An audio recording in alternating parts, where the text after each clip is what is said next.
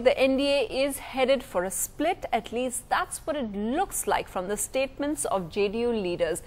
Just days before the internal meeting on Narendra Modi's elevation, leaders from JDU have attacked Narendra Modi, saying it would be very difficult to continue in the NDA without LK Advani heading things. Mamata Banerjee has seen an opportunity and floated the idea of third front again.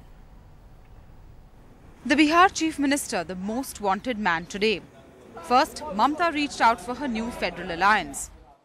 I gave some appeal through my Facebook that let the non-Congress and non-BJP, the federal front, let be together for the next parliament election. And I already discussed the matter with Naveen Patnaik and Nitish Kumar. Next, Advani called Nitish, stressing the need to stay united. Finally, today the Congress made overtures to Nitish Kumar. So you're open to it? We are open to all secular parties. We've always said that. Now and in the future. Mamata Banerjee met Nitish Kumar's senior colleague, who had early virtually said the JDU-BJP alliance was over. But a lot depends on Nitish Kumar's next move. Another senior colleague today attacked Narendra Modi, the BJP's new campaign leader, and his role in the 2002 Gujarat riots. और जो कुछ गुजरात में हुआ, उसके बाद जो है सरदार पटेल जो है नरेंद्र मोदी को उस कुर्सी पर बैठे रहने देते, कान पकड़ करके उठाकर बाहर फेंक देते. इसलिए सरदार पटेल की छवि को कृपया करके दूषित नहीं करें.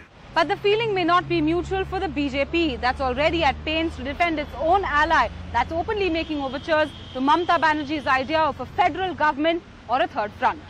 Bharatiya Janata party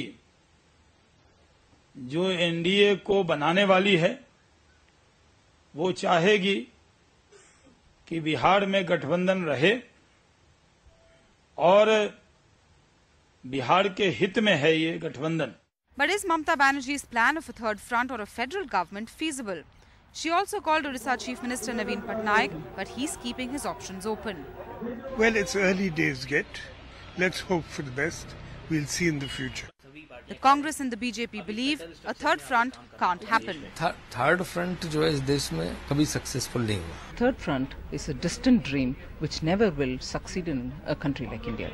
The current potential third fronters need other parties. They're all in power in states which together have only 103 seats, and between them they currently hold 52 seats.